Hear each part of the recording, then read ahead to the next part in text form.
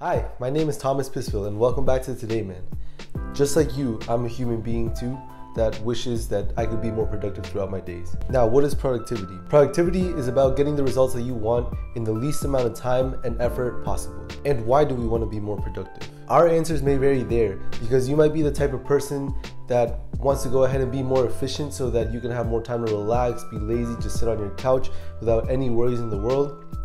Or you might want to be more efficient to do something more with your time. For example, me, I wanted to be more efficient and more productive so that I could actually start this YouTube channel, which I am currently now doing.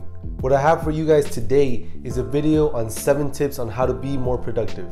Starting with tip number 1 is to separate your environments. One of the worst things that you can do that hinders your productivity is not having a separate space to go ahead and do your work in. You need a separate space such as a desk, preferably not anything like a couch or a bed where you do any sort of relaxing or resting. The reason why is because eventually your body starts associating that desk with productivity. So next time you go over to that desk, your body already knows, hey, it's time to start being productive. It's the same way that your body should know that once you get into bed, it's time to go to sleep. Tip number 2 is to maintain a clean environment.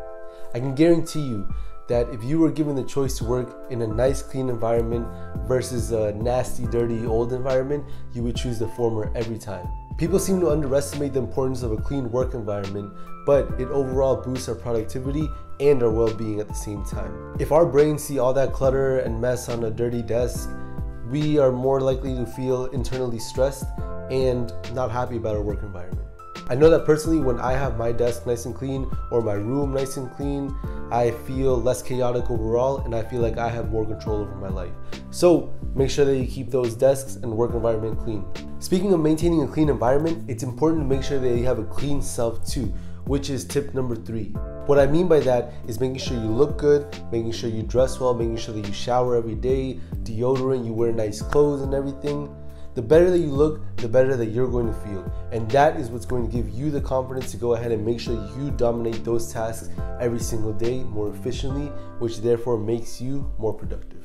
Entrepreneurs learn this secret very early on, that it's important to make sure that you look good for work, even if it means that you're working from home. And entrepreneurs have to be hands down some of the most productive people that I know. Tip number 4 is to make and use to-do lists. To-do lists are so important in upping your productivity because it keeps you organized and helps you prioritize and focus on what is most important throughout the day. We as human beings tend to be very forgetful, and having our things written down somewhere helps us not forget about anything throughout the day. To-do lists can also help to motivate you to continue to move from task to task because you look at the list, you see what you've accomplished, and you see how much little you have left before you're free. And crossing off those little check boxes is one of the most satisfying feelings in the world. Especially checking off that last one for the day. You know, you get to go home with a huge sense of accomplishment, knowing that you gave today your all and that you kicked its butt. Now, once you have your to-do list ready and it's time to focus on each individual task at hand, it's important to make sure that you are using your time as productively as possible, which leads me to tip number 5, which is a little something called the Pomodoro Technique. The Pomodoro Technique is a method where you focus on the task at hand for 25 minutes and then at the end of the 25 minutes you take a 5-minute break.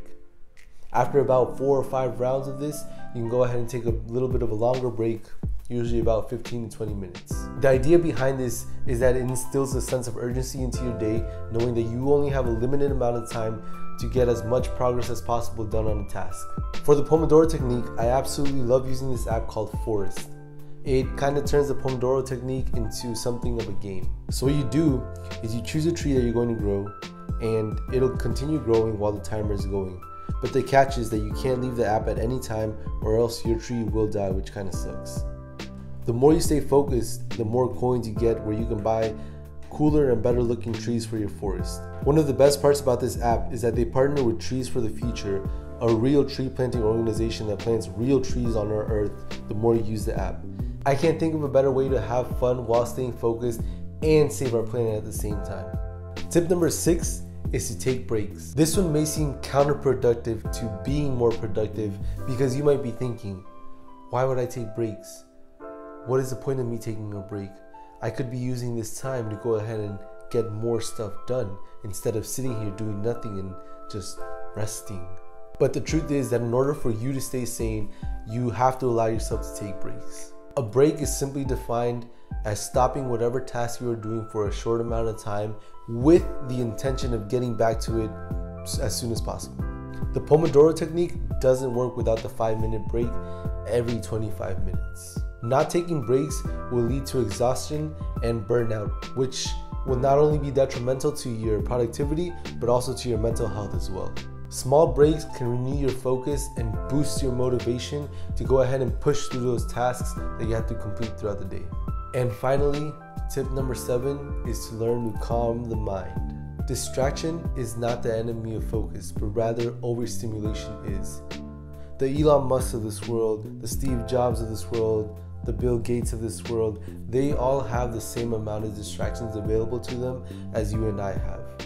The only difference is that their minds are used to being less stimulated than normal people like you and I, so they crave less distractions. Their minds are calm, their minds are at peace. What we need to do is get to their levels and make our minds just as calm.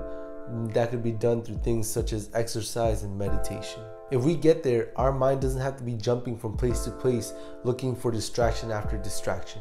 Our minds move forward continuously, not by going faster, but rather by having space. I heard this analogy on a TED Talk that I'll leave the link in the description for, that talks about how our brain is like a highway. If you look at what allows the traffic to go ahead and move forward, it's not the speed of the cars, but rather the amount of space between each vehicle that allows them to move continuously and at a steady pace. Keeping our brains working properly and having good mental health will allow our brains to go through continuous flow, therefore boosting your productivity as well.